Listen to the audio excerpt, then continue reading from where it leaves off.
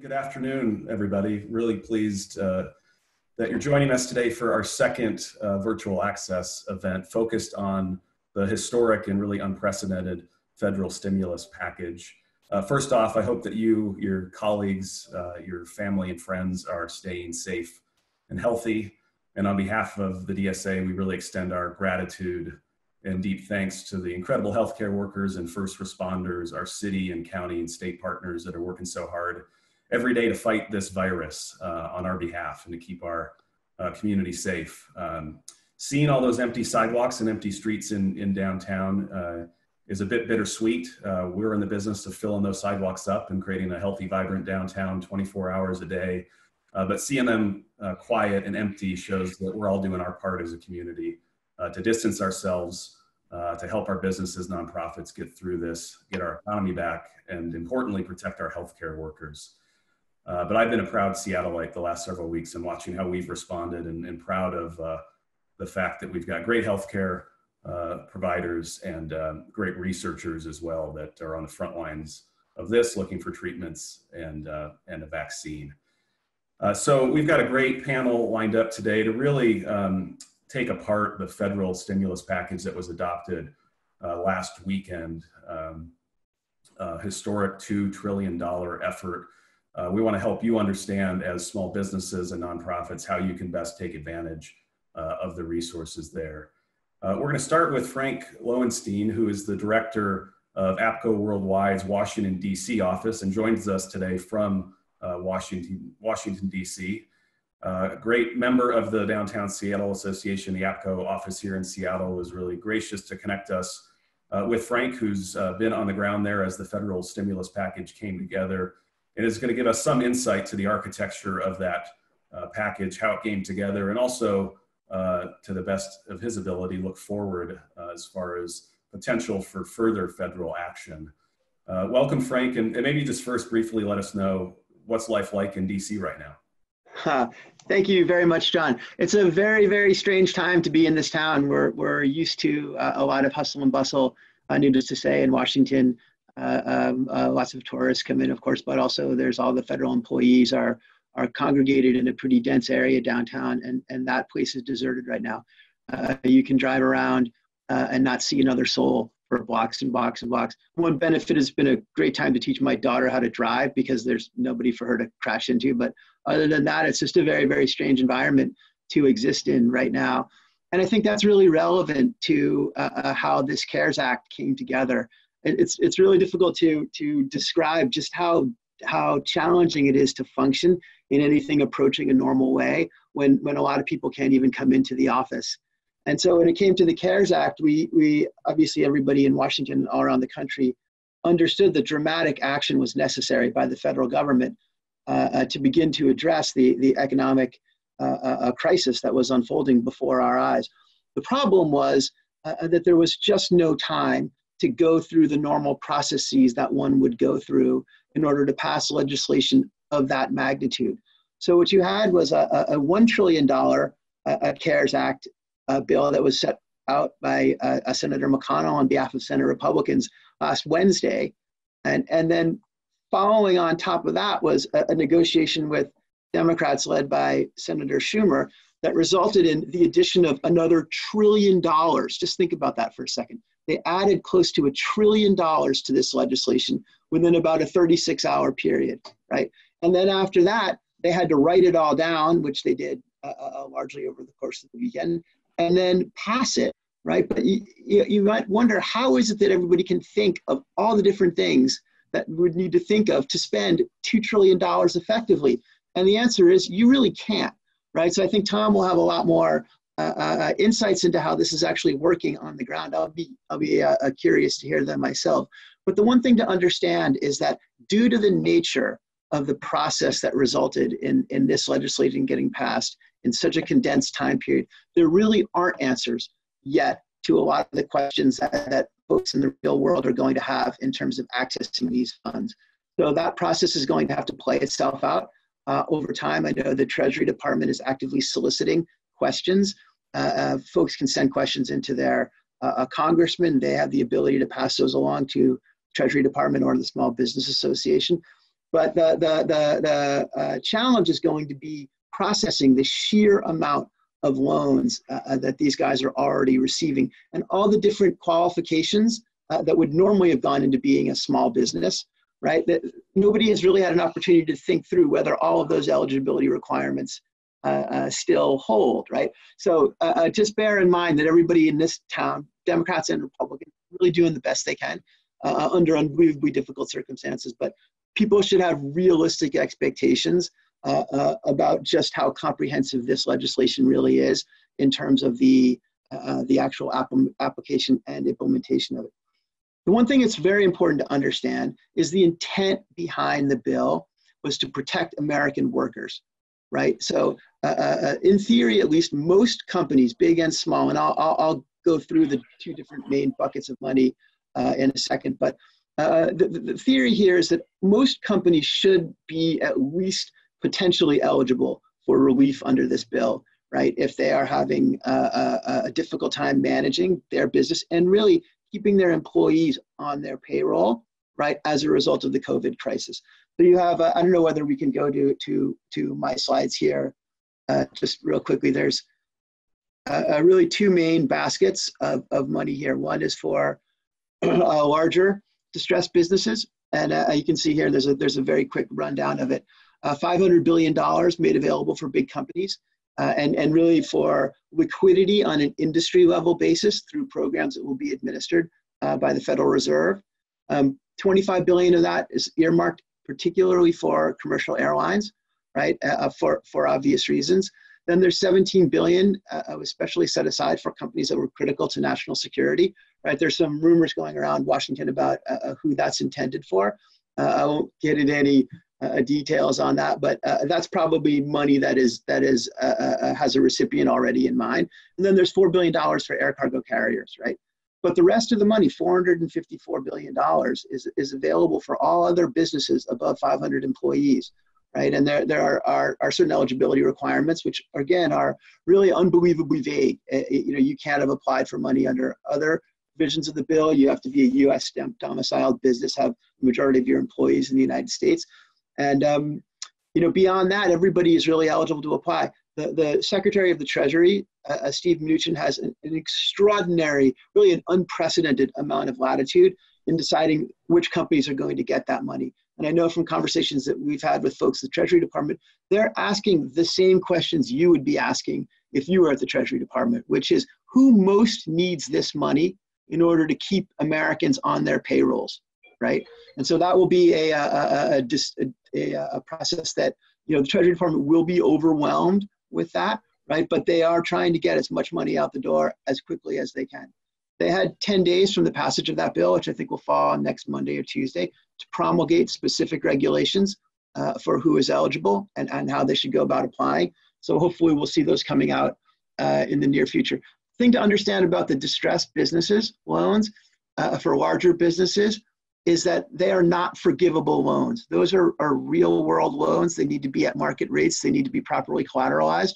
And that is a function of the fact that in the past with the TARP bailout that we saw about 10 years ago, there was a lot of concern that maybe that money went to companies that were using it for perhaps stock buybacks and excessive employee compensation or whatever the case may be. So there's main safeguards with respect to that money are related to ensuring that businesses use it for what they're supposed to use it for, and that they pay it back at fair market rates as soon as they are able to.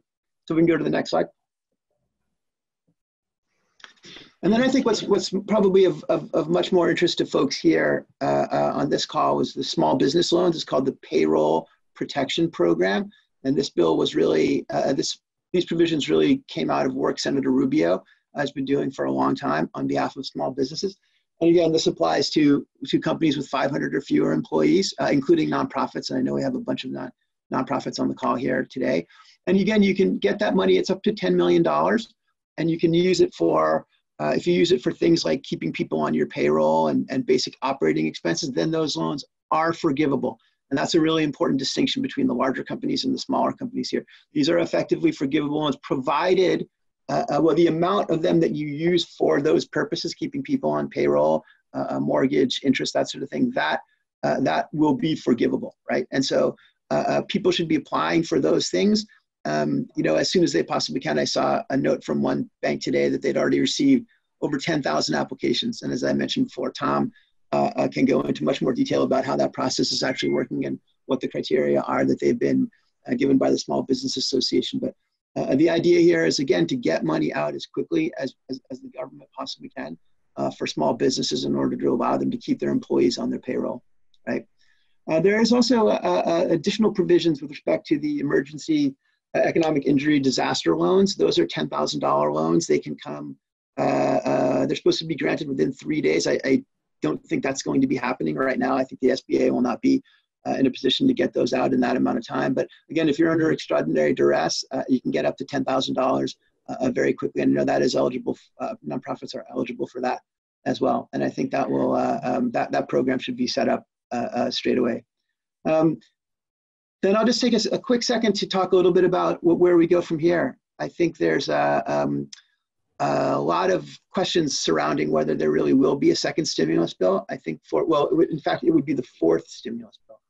And the way the process unfolded here, the House of Representatives really had nothing to do with the drafting of this bill. It came almost entirely, the CARES Act did, out of the United States Senate. I said it was a negotiation between Democrats and Republicans there that really excluded the House. The House then had to pass the bill, of course. And so in order to, I think, get the House to agree to that, there was an understanding that the House of Representatives would have its own opportunity to be the original drafter of the next stimulus bill. So the House of Representatives and the Senate are both out on what we call recess until, I think, April 24th. But I know that there's already a process there to begin examining what kind of things might go into that bill. We've already seen some political jockeying there. I think there are some folks in the House who would really like to take this as an opportunity to include a lot of programs that they may not have had the opportunity to get passed in prior days. And now that there's so much money available, I think that there will be an effort to put as much stuff in there as possible. There's already been some pushback on that. So I think that process will play itself out over the course of the next month or so. But I think it's reasonable to expect that there will be what will be the fourth major stimulus bill. I just don't know exactly how big it's going to be and exactly what the timing will be on that. So I'll stop here with that. I'm happy to answer any questions. Who do you feel got left out of the first one? What's the thinking on the next set of investments, or is it too early to tell? I think a lot of what they're doing right now, as this process is unfolding on the ground, is hearing from folks who were left out. Why were they left out? Did they get tripped up on some eligibility provision that was a holdover from regulations that weren't really intended to apply in this kind of situation? I know the Treasury Department is actively soliciting input from companies with respect to anybody who may have fallen through the cracks on this. Right? Again, just to think of it in the simplest possible terms, people really are trying to do the right thing when it comes to keeping Americans employed with this act. They know they didn't get everybody. What they don't know is necessarily who they didn't get. So it's really up to companies around the country, large and small, right, to weigh in and say, hey, my employees are going to be impacted by this. I will have to lay workers off. The intention here is not to exclude any workers, any real Americans making primarily less than $100,000 a year, I think, is where these things are focused. But in any event, I think if there were gaps there that they hadn't thought of, I think there's going to be every effort made to address those. I think there's also going to be a lot of special interest, candidly, who are going to be weighing in on this. Honestly, just as a taxpayer, I'm a little nervous about how that process is going to lay out. You're talking about spending trillions of dollars in a very short amount of time when there isn't really the normal process of having committee hearings, right? Having a really close vetting over who's getting this money and why. Hopefully they can do a little bit more of that next time. But I promise you that the retail industry, the tourism industry, some of the specific industries that have been hard hit by this will be going to Congress in the next month and saying, hey, listen, I didn't get all the relief that I really needed under this. I am particularly hard hit. My employees have been particularly hard hit. I will be forced to lay off thousands and thousands of people if I don't get a specific provision this time around. So I think that there is some good that will be done over the course of the next month in terms of accumulating information that people need to try to make sure everybody who deserves to be covered was covered. I think we're all, those of us who worked in this town, a little concerned that there's also going to be some folks that don't really need the money but are just very well plugged in politically are going to try to get their hands on as much as they can. So in some ways, it's business as usual in Washington. There's some good and there's some bad. If a fourth package does come together, Frank, what's the soonest you think that happens? You know, I can't imagine that this thing would be done before the middle of May, right? I think that would be the earliest. But again, you know, it's really hard to predict exactly what the impact of this is going to be on the economy. I think there is the ability to move sooner than that if strictly necessary. But I think the general prevailing view is $2 trillion ought to carry us over for a month or so, and then we can start on the next round of money. What'll be interesting to see, you know, some Democrats are talking about doing an infrastructure bill, which there's been a lot of support for in the past, and to try to shoehorn that in as an employment program to address the impacts of the crisis there. We'll see if they get any traction on that. I think that they are really just in the initial stages of sorting all of that now. But yeah, I think the earliest you would see that would be the middle of May. In fact, I think it's likely to drag on longer. Well, appreciate the front line insights that you bring from the other Washington, and I imagine there'll be questions from you as we get into our Q&A session. I want to move now to AJ Kari with the city's Office of Economic Development, a great partner of the Downtown Seattle Association over many years, and AJ's in the position of helping small businesses access and nonprofits access the relief and funds that were included in the stimulus bill, and also helping all of us understand the economic impacts to the city of Seattle to date. And I wanted to start there, AJ, and ask you if you can give us sort of a thumbnail of some of the data that you're tracking around unemployment, layoffs, and general economic impact. Yeah, sure. Thanks for having me. This has certainly been devastating for the businesses and the economy, not to mention the health of our communities, locally and globally. It's hard to, you know, wrap your head around that. The impacts we're feeling here are the same that are felt in, you know, friends in Japan and Australia. It's crazy. But the impacts are certainly felt broadly and deeply. Locally here, the stay-at-home order has had a number of effects. Layoffs, in part. I was looking at the state employment security department report, their last one. Unemployment soared to a record 100, unemployment claims soared to a record 182,000 last week. And to put that into perspective, that's 7 times the peak that we had in the 2008-9 recession. And so these layoffs are especially affecting the low-wage workers. I saw a report from Community Attributes that they said that most of the jobs that are affected by the layoffs are around the 38,000 salary level.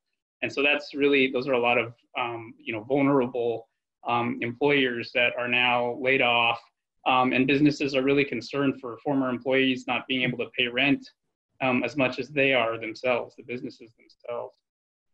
So this has just been really tough all around. City is also trying to track closures.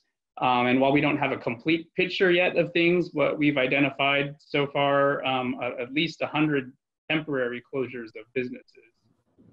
Just they're not sure when to reopen yet, based off of, you know, the recovering economy and the stay-home order. And we know of at least 11 permanent closures that we've tracked, and I'm sure there are others that are out there that we haven't heard of too. We've also, the city has also had more than 1,100 permanent events that have been canceled to date or indefinitely postponed. And that includes events like the Rock and Roll Marathon and every single event at the Seattle Center for the coming months. So it's just huge to think of all the trickle-down impacts from that, with tourism and you know, all the you know, secondary economic effects of that that go away with those cancellations. Farmers markets have been closed indefinitely. We're trying to figure out how to reopen those in such a way that it's compliant with health, with the current health codes, so that we can maintain food resources for people and have revenue for local and farmers. So this really hits everywhere, basically all businesses, all the industries. But, you know, businesses are trying to adapt. There's a kind of a glimmer of hope with, you know, restaurants switching to takeout and delivery. We've seen a lot of success stories around that. Working from home, Everyone should be pros with their mute and unmute buttons by now. So just this adaptability, but even with all of that, it's still a scary time for businesses. Everybody's hurting, and sadly, many businesses will not survive. This is just, folks only have a few weeks of cash on hand, and so when that goes away, these loan resources and grant resources will be increasingly important for folks to rely on for the recovery. So impacts of this and recovery will definitely be long lasting. And so how are you and OED organizing yourselves to support small businesses and nonprofits in Seattle that are looking to access these federal funds? What can a small business and nonprofit expect of OED over the next several weeks and several months? Yeah, sure. So that's always been our job, to advocate for small businesses and get them connected to resources and networks to help them grow and adapt. And right now we're 100% focused on getting them connected to the resources to help them survive. So offhand, a lot of resources that includes utility deferrals, tax deferrals.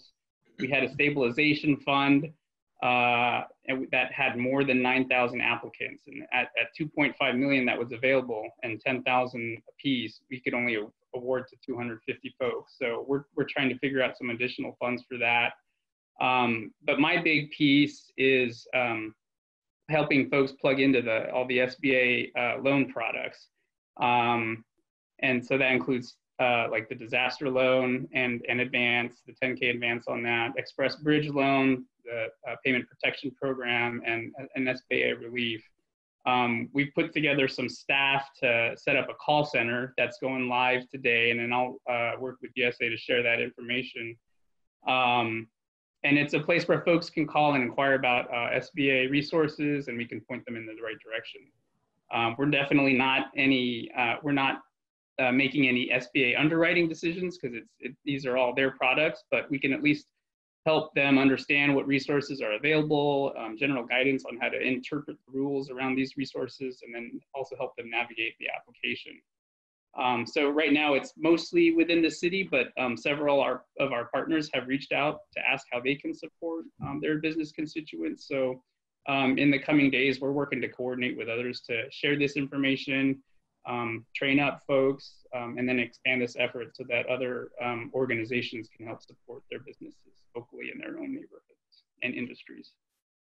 So you're really positioning yourselves as sort of a navigator for small business and nonprofits, and to quarterback their needs and connect them to SBA and other potential products. Yes, definitely. Definitely trying to stay on top of all the changing information, changing resources, disseminate that for folks, and then make sure it's accessible too. Right now, I know the SBA is only taking online applications.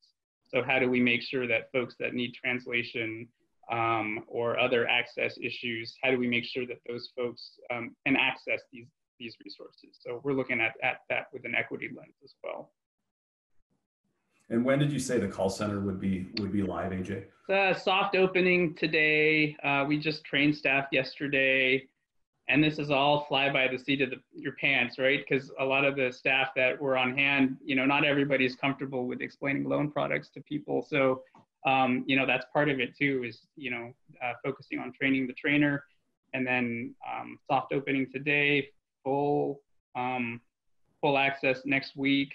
And then by then, hopefully we'll have a clear picture of, what SBA lenders are available to provide the PPP and, other information that's floating around there. So we're excited to be able to help get this information out and plug in with others to get it out to as many people as possible. We'll be sure to share it out, and appreciate you joining us for this webinar. I want to move to Tom Bazarski, the regional president of WaFed Bank, and also a member of the board of the Downtown Seattle Association. Wanted to acknowledge that and thank you, Tom. The banks have a big role here in pushing out a lot of capital from the feds, mainly through the Paycheck Protection Program, $350 billion. And you've been paying close attention to this, Tom, over the last week, I know, and it's been a very dynamic situation. Before we dive in there, I just wanted to acknowledge and maybe ask you to speak to how WaFd first responded as a bank in the early weeks of this economic devastation. There were some additional products and actions that you took to support small business. I want to ask you to talk a bit about those. Sure. Thanks, John. And, you know, before as we were getting our arms around the economic crisis that's unfolding, we're also dealing with a health crisis. And so for a perspective, we're headquartered in downtown Seattle with 2,000 employees spread across 8 states. So just having to manage that piece as well. 2 of our retail branches were in close proximity to the Life Care Center in Kirkland, where we had a tragic outbreak of the coronavirus. So our first response there was to just restrict access to our branch lobbies and then begin to restrict access to our branch lobbies throughout Western Washington and then all 8 states. We also took the steps of sending all of our high-risk employees home with pay through the middle of April. That has since been extended now to the end of April. And all of our retail employees who were able to remain in the branches working are receiving a 20% or 25% premium in pay. And we wanted to keep them focused and reward them. But on March 12th, we then were able to launch a lifeline for small business. And this was essentially a line of credit of up to $200,000 with no interest for 90 days and no fees. Our CEO, Brent Beardall, was on CNBC discussing that the next day. He actually got a shout out on Twitter from Mark Cuban endorsing the program. So that was, we're a bank, we're not used to shout outs on Twitter. We also designed a payment deferral plan for our commercial and retail clients and restarted our mortgage resource center, which is something we created back during the Great Recession. Fortunately, our entire commercial banking team in Washington is set up to work remotely. By coincidence, we're remodeling our headquarters downtown. So we were preparing to disperse everybody out in the field anyway. So we just accelerated that. So we have a fully functioning team to kind of facilitate and manage this paycheck protection program. And that's just more luck than anything else. So you fast forward now to today, and we've had the passing of this CARES Act and this paycheck protection plan, which is a much better program. It's more of a forgivable loan program. It's administered through the Small Business Administration. And so Washington Federal Bank is a participating lender in that program. And so that's kind of where we are now. And we can get into I like the word unpacking what this is, because there is a lot of unpacking to understand it all. Yeah, maybe help us understand what do we know today and what don't we know as far as how you as a bank and how businesses will access these funds. Well, if anyone was watching the news last night, there was a lot of excitement and everyone was talking about this program going live tomorrow. So I think an analogy is probably the best way to describe where this is. There's a lot of anxiety and uncertainty surrounding this program. And so think of an airplane basically being manufactured on the runway trying to take off. That is literally what we have here. And it's an unprecedented amount of interagency cooperation to try and streamline and cut out red tape so that funds can begin to flow as quickly as possible. Last night, the banks received a 31-page interim final rule from the Small Business Administration, which provided a lot of the clarity we were looking for on how to administer these loans. And I've been underwriting credit for 22 years, and this is extremely loose lending, which is by design. To kind of what Frank was speaking to, the goal here was to get funds into the hands of businesses that need them as quickly as possible. And in order to do that, you've got to cut out a lot of the traditional underwriting that you would do. So this is very much what I would call an honor system. There's a tremendous amount of money available, but it's designed to get to those who really need it. And so that then is something that I'd ask everyone to think about as they're trying to fill out these applications. This is truly designed for businesses that need them. Anyone can apply, and the banks are required to get a certain amount of information from each applicant. And one of those things is the applicant must attest that they truly need it and their business has been adversely impacted. And that's pretty much it. Let's see here. We have teams working around the clock. So now we're talking about how do we actually implement this and when can funds flow. Applications were scheduled to, according to the SBA, where you could start submitting your application today. In practice, we have been building a reservation list, which has about 1,500 companies on it as of this morning. And that reservation list is as soon as we can launch the program, we're going to start contacting each client on that list and help them through the application process. One of the things the banks are trying to do is automate this as much as possible so it's much faster to process the loans and fund them. This is very much a loan, it's not a grant. And so I would check your bank's website if you already have a relationship with a bank and see if they are participating in the plan. Not all banks are participating. And then see if you're eligible to apply with them. We are participating. There are a number of banks in Washington and in Seattle that are part of this. Our leadership team last night spent, at 5 o'clock, we assembled everybody and created a frequently asked questions list, very similar to the questions that many of you submitted to the DSA. So there's a lot of overlap there. And these are bankers sort of looking at this program. And I think one of my bankers had a very good observation. He said, Tom, this is literally like being given a pop quiz by our clients on subject matter that's being written in real time. And that is true to some extent. But we do know enough. And our expectation here is that we're going to be working through the weekend to continue building the process. And we should be in a position to start processing the applications next week. That's our expectation. And we think we'd be one of the first banks in the country to have a system to do that. What's your advice, Tom, if there's somebody, a business or a nonprofit that their business banking relationship was with a lender that is not approved? Is your advice come see WaFed, or what's the prospect for folks that have that existing relationship to get through the system? So this is a first come, first served process, and it is open to everybody. That's what is stated on the regs. In practice, if you already have a relationship with a bank, you've already gone through the customer due diligence and the bank knows you. And so just by being that far ahead, you'll be able to move through the application process a little bit quicker.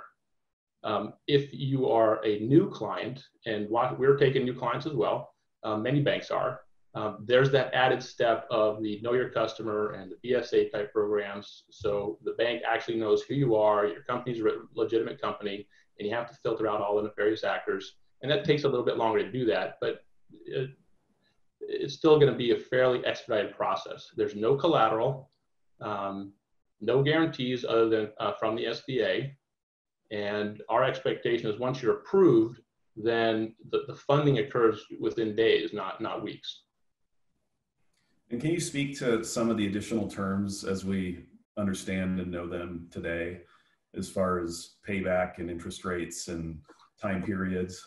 Yeah, I thought I'd pull up our frequently asked questions, and many of you submitted questions that are very specific to you and your situation.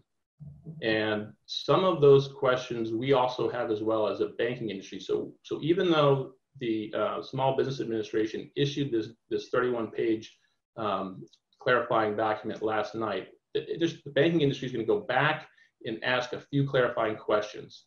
You know, one of them, for example, is how do you deal with affiliate companies? So if you own multiple companies, how do you aggregate that to see whether you have 500 or more employees? So simple things like that. But let's go through kind of the frequently asked questions list that we built. That's going to answer, I think, a lot of the questions. We are also going to publish an external FAQ on WaFed's website. And so that'll be updated on an ongoing basis. But really, once you are able to apply and the system's built, your banker is going to be able to walk you through your specific situation and help you out.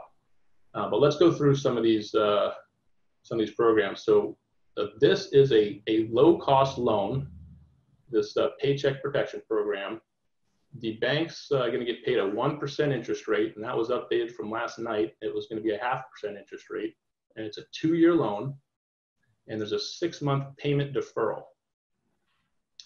The amount that you can qualify for, you take your average monthly payroll from the last 12 months and multiply that times 2.5.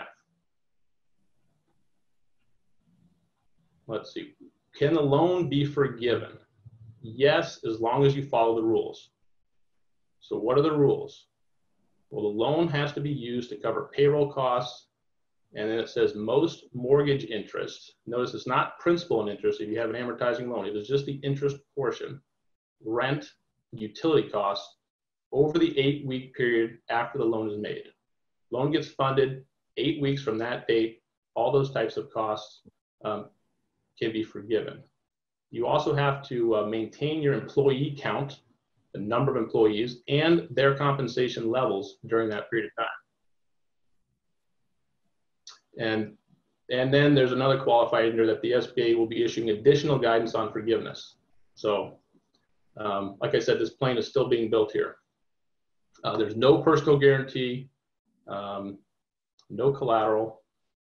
And for banks, and this is also important, when we talk about interagency, collaboration, the accounting world and the regulatory environment has also come to the table and relaxed these standards for banks to modify loans and not have them count as a troubled debt restructure. Now, why is that a big deal? During the recession 10 years ago, if you were to modify a loan to make it easier for someone to repay, there was an accounting impact, a balance sheet impact to the financial institution, and you had to have that loan then became a non-performing asset on the bank's balance sheet. Today, those standards have been relaxed, so a bank can modify that loan without having that adverse impact on the balance sheet. That's huge. Let's see. What else? I'm just going to ask Tom, what's your sense of the ability? Sorry, the challenge of having so many things connected to a computer here. Is the lending industry equipped? I know. I have my my little command center set up here at home, and it's actually a very short commute, and I kind of like that. I've this trial of working from home now and telecommuting. I think there could be a fundamental change here in how people work going forward. But different topic. We want to see you and your employees back downtown, Tom, on the other side of this, though. So no working from home. Mm-hmm. I was going to ask you, what's your sense of the lending industry in this region and its capabilities to push out this kind of capital to those who need it? And is there a throughput issue in your mind? Hang on a second here.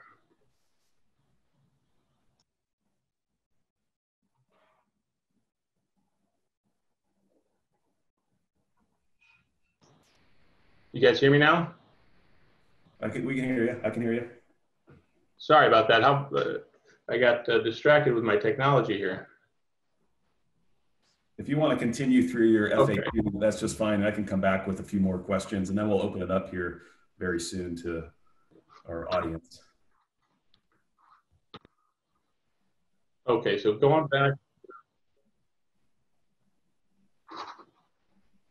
back to the let's see, details on loan eligibility. Includes all nonprofits, veterans organizations, tribal business, sole proprietors, self-employed individuals, and independent contractors with 500 or fewer employees whose principal place of residence is in the United States. Important consideration. Payroll costs are capped at $100,000 on an annualized basis for each employee. And lenders are going to rely on certifications from the borrower in order to determine their eligibility and the use of the loan proceeds. You are not eligible if you're engaged in any illegal activity under federal, state, or local law. So if you're in the marijuana business, that is not one that can get approved. If you're a household employee, you're not eligible, or household employer, excuse me, like a nanny or a housekeeper. A person owning 20% or more of the applicant has been convicted of a felony in the past 5 years, incarcerated on parole, probation, And if you're currently delinquent on any SBA or federal loans or have defaulted in the last 7 years, so there's some restrictions there. When can you apply? Today is when everyone can apply. If the banking industry was ready for this, I expect, like I said, at Washington Federal, we should be able to take applications next week and start processing them. If you're an independent contractor or self-employed, you can start making application April 10th. And Tom, what if you're a business who had to lay off their employees? How is your eligibility determined? Are you required to bring everybody back and then apply? That's a great question. And that's one of those specific situations where we like to have that specific guidance, because if we don't follow the rules and you as the borrower don't follow the rules, then the SBA's guarantee and the forgiveness of that debt all come into question. And so we want to be rock solid in giving the guidance to each applicant in their specific situation. And then so that exact FAQ or question will be put on our FAQ. So as soon as we have the answer to that, we can put it in there. And then if you've already applied for other SBA assistance, are you still eligible for the Paycheck Protection? I believe so. I believe so. Great. Well, why don't we open it up to questions for our audience? And we're going to try to do these by asking you to raise your virtual hand, and then we're going to unmute you and allow you to ask you to introduce and identify yourself, and then ask your question and make sure you direct it to a specific panelist if you could. Emily will manage that. And if we fail in that technical approach, we'll do it the old-fashioned way and moderate the Q&A box. But we did want to make this a bit more dynamic and invite you to ask your question directly of our panel. I see Howard Wright has a question. Howard, if you unmute yourself, please feel free to ask your question. Most people ask me to mute myself, so thank you for inviting me not to.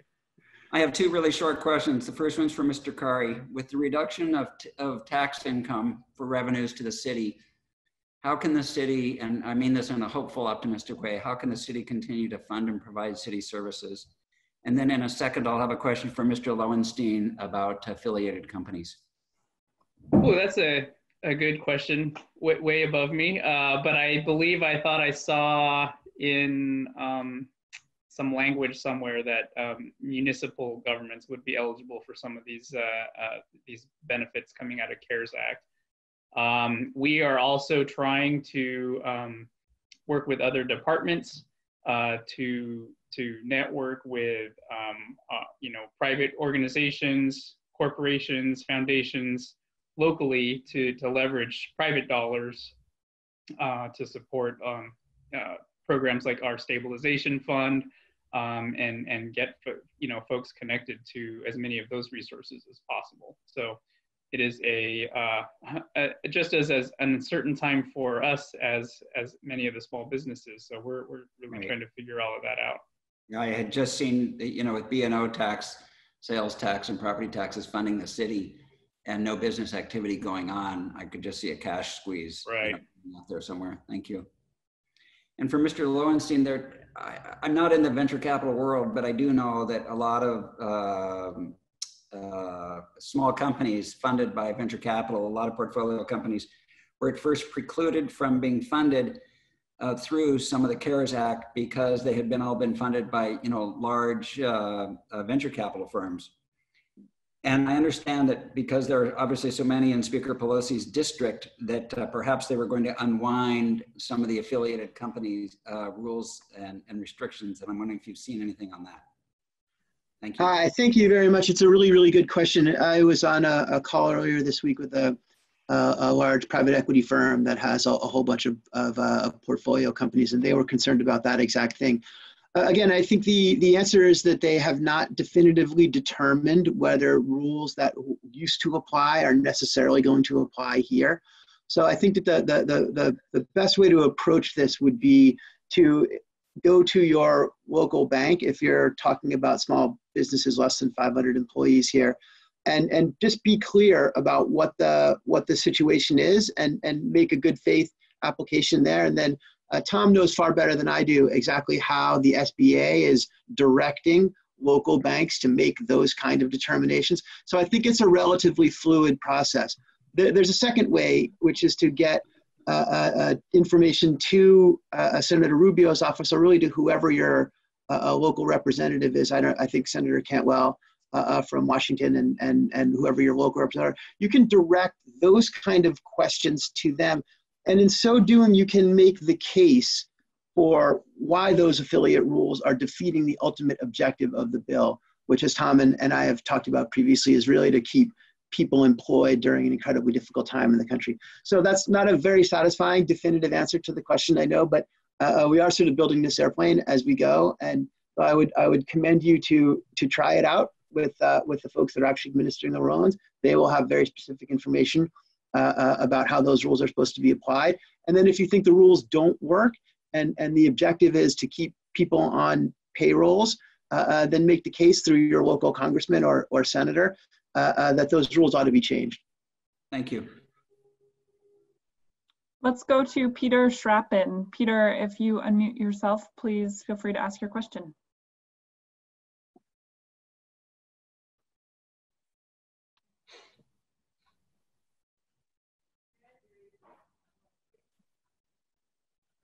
Peter, are you there?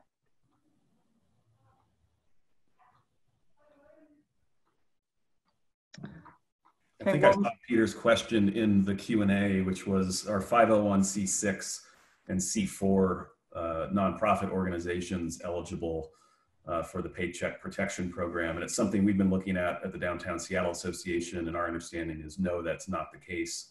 And there are some efforts nationally and across states and regions to advocate in the next stimulus that 501c4 and C6 nonprofits are eligible.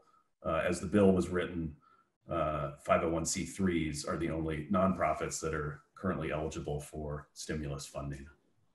So I hope I got that question right, Peter. It's something that we're looking at as well. Okay, let's go to another Howard. Howard Cohen, please feel free to unmute yourself and ask your question. So you spoke earlier about need, and I'm curious if need is based on the individual business entity or its parent company, and also how does that determine forgiveness of loans? Great question. The banks asked for clarity on that, and we're told that we can rely on the applicants attesting to their statement that they need funds. And it's literally that simple. And that's promulgated on the SBA's website, where they have a statement to that effect. And so now how do you then deal with affiliates and parent companies? That's the other question we've gone back to the SBA to clarify, so we can follow the rules correctly and manage expectations, so that if we know what will qualify for forgiveness and what won't. So just to follow up on that, when I haven't seen the application yet, we're going to do that later, but when you do get involved with that, does that, do you get involved in actually showing your balance sheet, or is it more just expenses?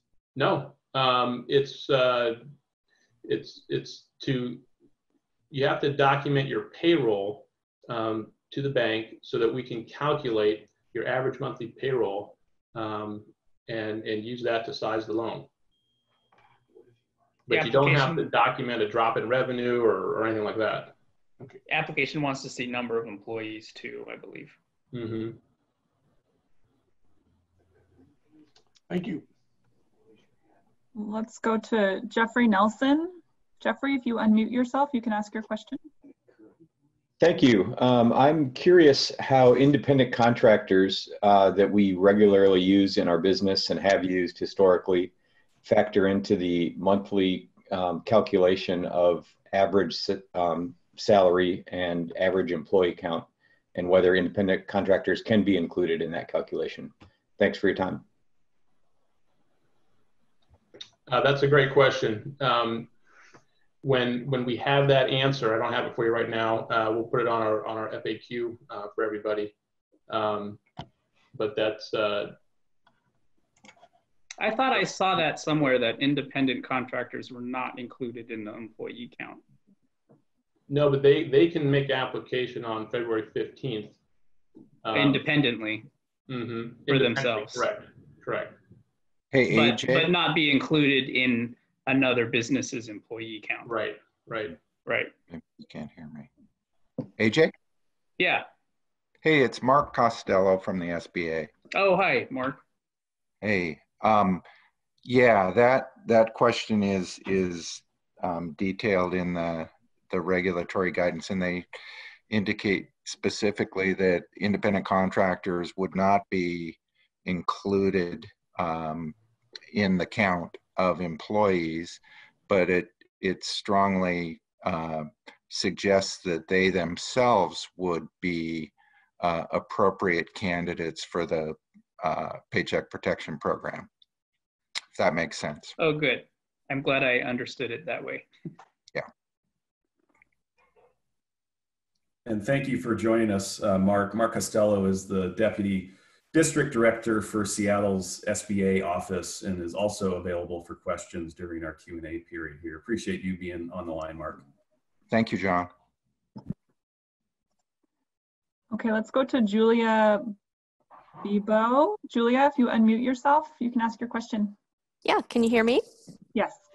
Great. Actually, this is perfect timing. Excellent follow-up question here to the one that was just asked. So like the previous gentleman, our business relies on independent subcontractors a lot for operation.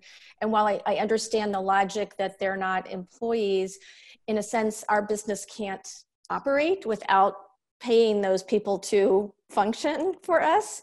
So the most easiest being bookkeeping, right? Or taxes, or, you know, accounting, but even more essential services for our business as well. So I'm just kind of wondering how the SBA is thinking about those, that yes, those people can apply for their own loan, but yet that doesn't help me get their services because I need to pay them still to have those services, which are essential to my business. So it's almost like they're an operating expense. Right. I joined just in time. That's a great question. So this is Mark Costello. I think you're right in that I believe there are going to be different, there's going to be a distinction between somebody who is, for example, I think the kind of contractors that are contemplated in the regulations are full-time contractors that work for a company. I think maybe what you're alluding to is somebody that is providing services on a limited basis. And I think there's a difference there, but I'm not quite sure how to get to the bottom line on that. Are you kind of suggesting that you guys don't have regular employees? Can you still hear me? Yeah. I can. Okay. Yeah. So we generally do operate like many businesses in the tech sector with the majority of folks that work for us are actually independent contractors. And so, like I said, without them, like ironically, since we're a digital business, a virtual business anyway, like it's potentially, we're still a very viable business. And yet in this situation, but yet I can't operate my business if I can't pay those folks to do the services for me. So if they, in a sense, go and apply for their own payroll protection as an independent contractor, like, then did they just work for me for free? Like, I mean, that's where it gets really kind of weird, you know, like, okay, like I think the goal is that they get money, right? That everybody's able to live. But how that money flows to them affects whether my business can operate. And ultimately, if my business, I'm their primary provider of work, if my business ultimately fails, then in the long run, they're not going to get paid. Hey, Julia. Yeah. Julia, how about this? Would you mind maybe sending me a follow-up email? Sure. So I'm Mark Costello with the Small Business Administration, and it's mark.costello@sba.gov. And what I'll do is forward that up the chain of command and present it as either something that we're hopeful that we could get some additional clarification of how the existing regs might accommodate you, or alternatively that bringing it to somebody's attention that, hey, this could be a gap that we didn't contemplate that needs to be addressed, and so the regulations or the subsequent policy guidance needs to include this. What are you calling about? Okay, great. I think it's probably a pretty common situation in the startup tech community. So I think that, addressing it for me would address it for a lot of people. Just real quick, Mark, I'm sorry, is it Mark with a C or a K for your email? Oh, it's Mark. Mark with a K. K. And do you mind spelling your last name as well? Sure, you bet, Julia. It's COSTELLO. Great. Okay, thank you. I'll drop that. It's just a great question, and the way that you presented it makes perfect sense. So I would like to be able to move that forward and get you some kind of consideration. Great, thank you so much. Okay. Great. Let's go to Paul Labar. Paul, if you unmute yourself, you can ask your question. Great, thank you. This is also a question for Mark. I'm really interested to better understand, given that the incentive, both for the government and for the banks is to maximize the number of people who they're keeping from becoming unemployed. It seems that there's a bias towards larger companies in terms of less administrative effort, perhaps fewer applications filled, and more grants given with larger companies. Can you just comment on whether that's going to be a real bias and how things play out and how smaller companies might be able to compete if that bias exists? Yeah, Paul, I'd like to think not. And I guess the way that, from my perspective, so I come from a background of SBA lending and working with community banks and regional banks and national banks that have focused on serving small businesses specifically over the years with SBA guaranteed loan products. And I know my impression is that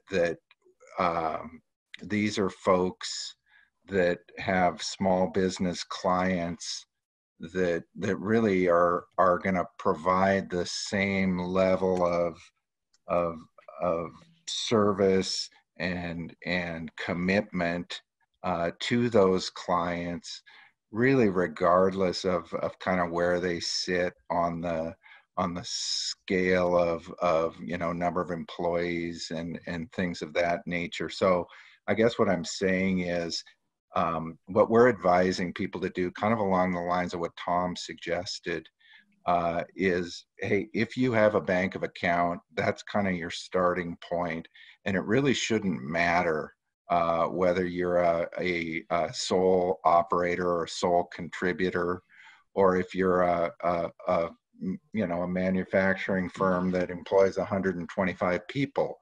I'm confident that the folks that have relationships with the lenders that we work with are going to receive an equivalent level of focus and service in the delivery of this program. I think one of the things that I guess, just as a kind of backing up into some of the comments that were made earlier, this is going to be a popular product, and maybe the early indications that we're seeing are that the money is going to go quickly. Now, so what I'm just recommending to people is have that initial contact with your lender, like the folks at Washington Federal who are already kind of queued up and ready to go. I think that's really, really important. The amount of work that's going to go into putting one of these together from the perspective of a lender should be fairly limited. And again, I think that I personally, from my observation of how our small business lending community operates, there is not going to be a preferential orientation as to how they're going to distribute these funds. Great, thanks for that, Mark. And sure thing, Paul. With regards to just the standard SBA applications before the CARES Act, do you have any advice on follow-up? If you've already got one in and you're not seeing any communications, is there a way to get the SBA's attention and just get some feedback, or are they just simply backlogged with communication? Yeah, that's a great question. So are you talking about like a regular SBA guaranteed loan, like a 7A loan or a 504 loan? No, I'm actually talking about the economic disaster recovery loan. Okay, yeah. Got it. Yeah, gosh, I have to. That seems like it was a long time ago. It was like a week ago. It was about 10 days ago. Yeah. So do you have a pending application in right now? We do, yeah. We have a loan number, and I'd be happy to spit it out if I knew you guys would. Well, let me ask you this: Did sure. you put in for the? Did you put in for that the $10,000 quick cash advance? Yes, I believe we did. Excellent. There's okay, so this is all good news. This is all good news. So what you're going to be able to do, and this is one of the things that we were kind of waiting to see, was how the two programs were going to sort of relate to one another when the Paycheck Protection Program rules were put out. And I think Tom probably could echo this, but it seems like there's really going to be there's no adverse impact for a borrower who has gone ahead, put in for the $10,000 quick cash advance, has a pending application for a larger economic injury disaster loan.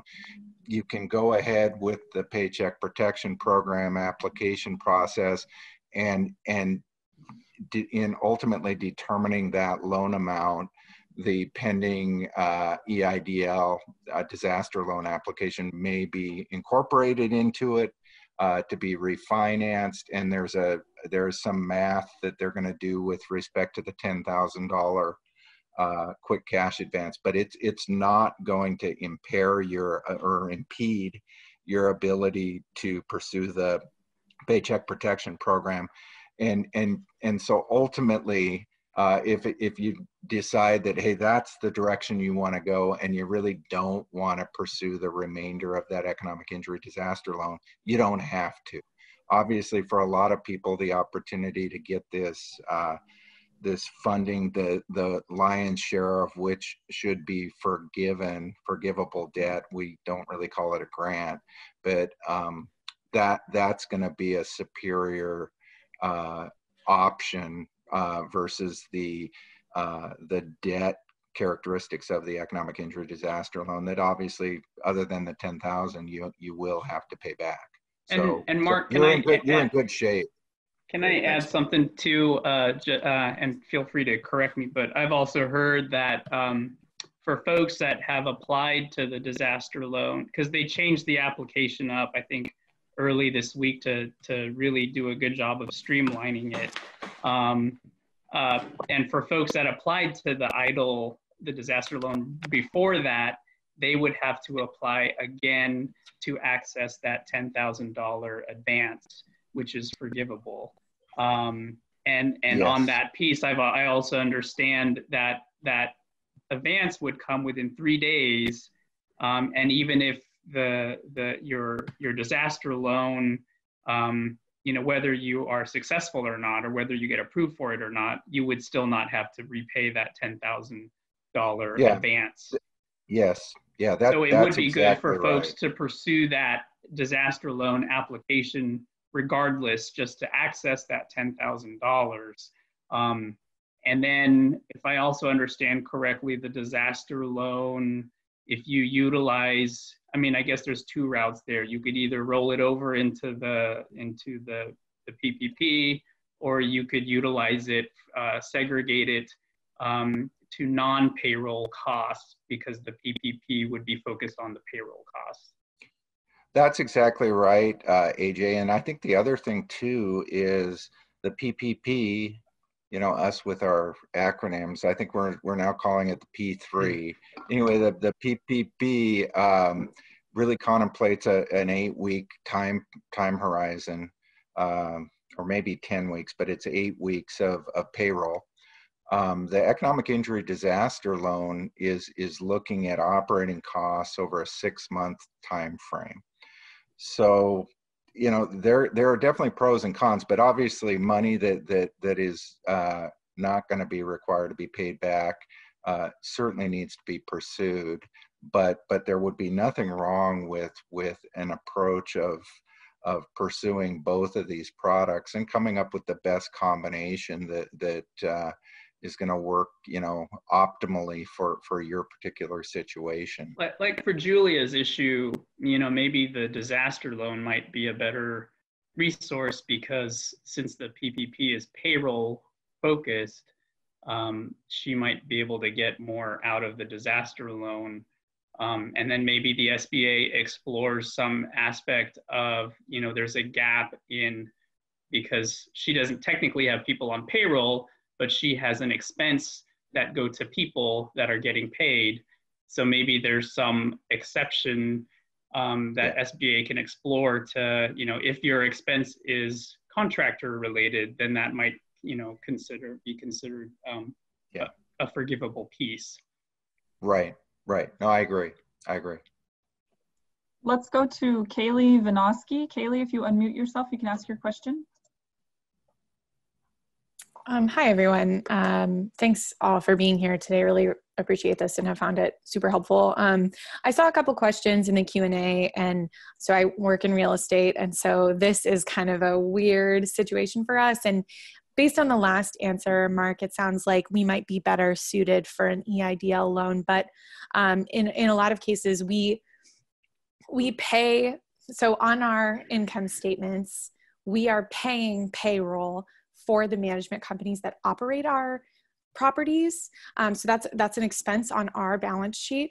But we are not, we don't directly employ them, like they get a W-2 from someone else. So our question is really how to be thinking about this and how to optimize our application for these proceeds that are available. Yeah, no, that's a great question, and it probably kind of dovetails in a little bit with the one from Paula. But I think you're right.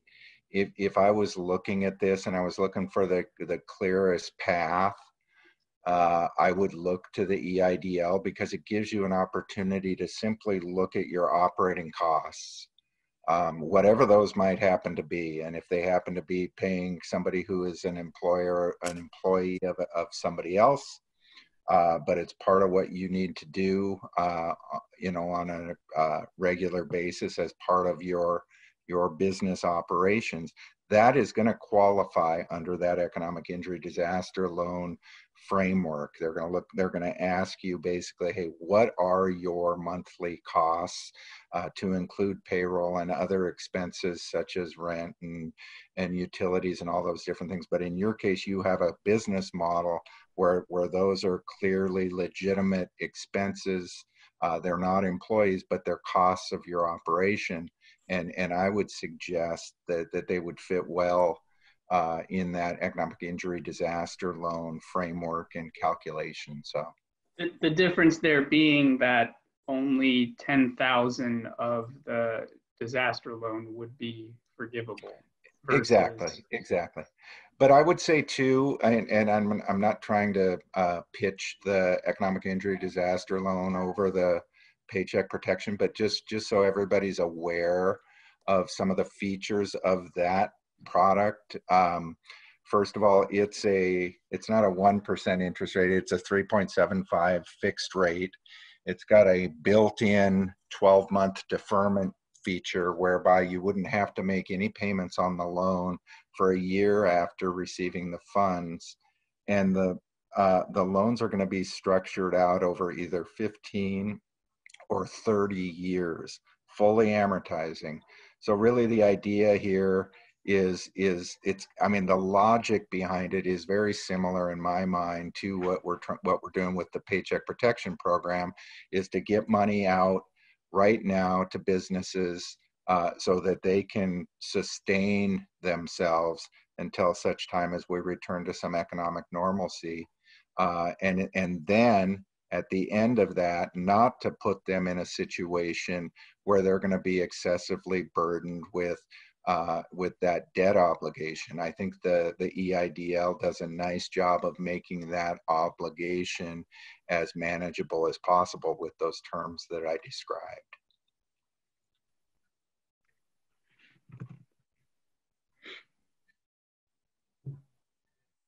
Great, thank you. Howard Cohen, did you have another question? I did, and I know this wasn't discussed, but it falls into somewhat of this conversation. And I'm wondering if you are able to speak at all about the employer Social Security tax that is supposed to be forgiven if you fall under 50% of your revenues quarter by quarter over year, or deferred until the end of next year and the end of the following year. Are you aware of that ruling? This is for employer Social Security, not employee Social Security. So the 6.2% that the employer pays.